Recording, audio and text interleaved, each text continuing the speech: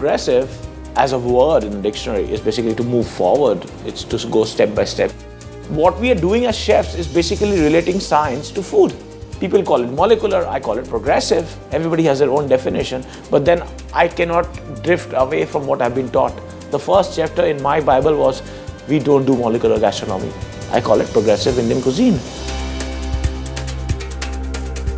In Gaggan, it's a very simple philosophy. I call it the 5S philosophy.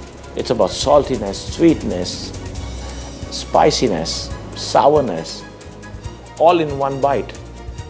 In the end, what I add extra is the surprise.